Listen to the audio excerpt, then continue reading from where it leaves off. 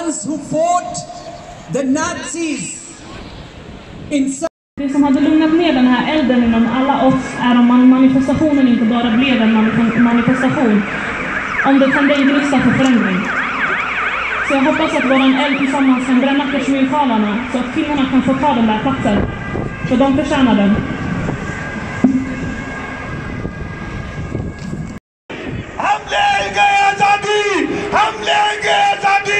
अपनी जाने कुर्बान करके इंशाअल्लाह मोदी का बाप भी आजादी देगा। भरपूर तालियों में भरपूर जोश के साथ उस अजीम हस्ती का इस्तेमाल कीजिए जिन्होंने अपनी सारी जिंदगी कश्मीर की जन्नत जेब में लगा दी। मेरी मुराद जनाब नजीर साहब, भरपूर तालियों में इस्तेमाल कीजिए खड़े होकर दोनों हाथों के साथ।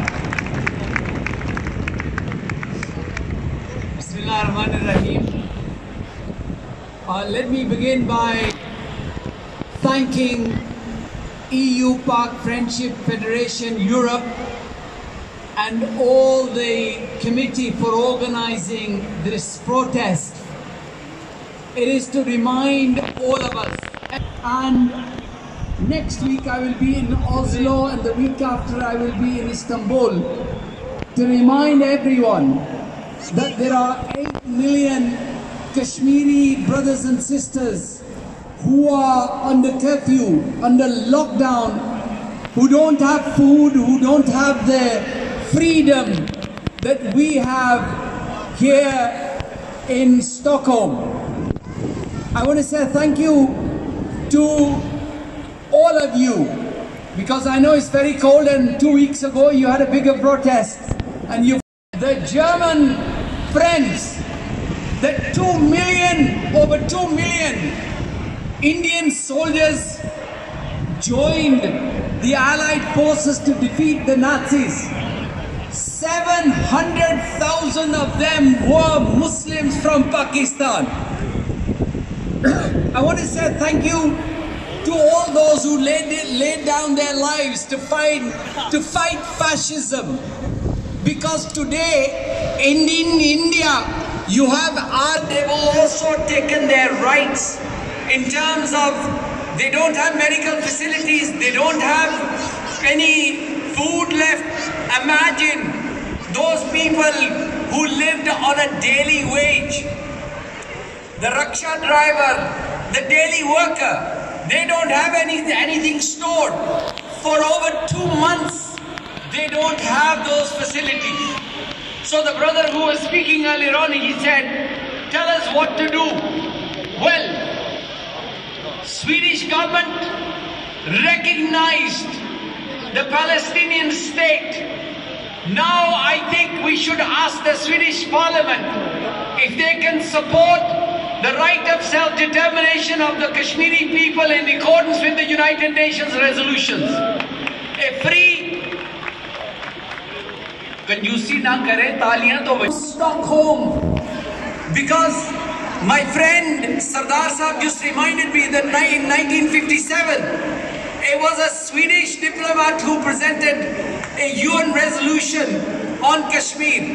You can do it again because you believe in humanitarian work, you believe in peace. That's why Nobel Peace is given in this city. It is time for you to support the Kashmiri people and peace in Kashmir.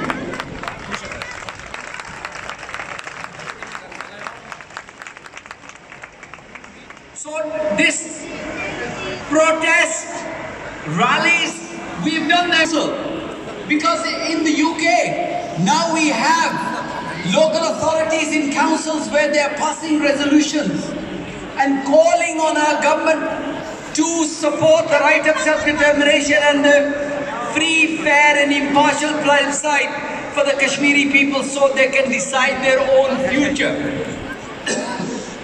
And everybody should be in no doubt. They will, by 2022, they will make everybody Hindu by force. If they don't do it, otherwise they will throw them out.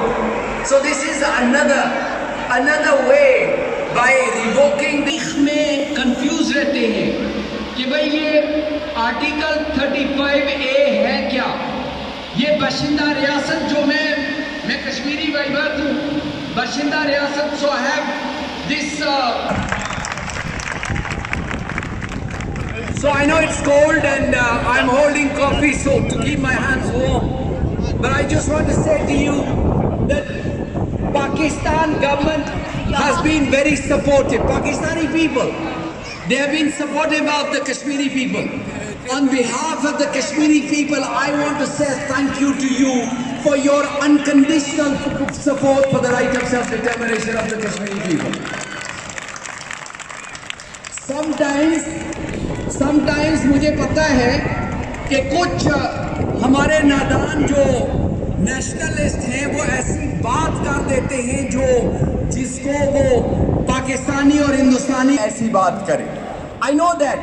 मैं ये कहता हूँ कि चिरीकोट में मैंने जाके देखा, borders पे, लाइन ऑफ कंट्रोल पे देखा, जो पाकिस्तानी फौजी हमारी माएं, बहनें और बेटियों की इज्जत के लिए, उनको उनकी जान को महफूज करने के लिए वहां पे खड़े होते हैं, जान देने के लिए वो खड़े होते हैं, वो कभी जुल्म नहीं कर सकते हैं, वो हमारे भाई हैं।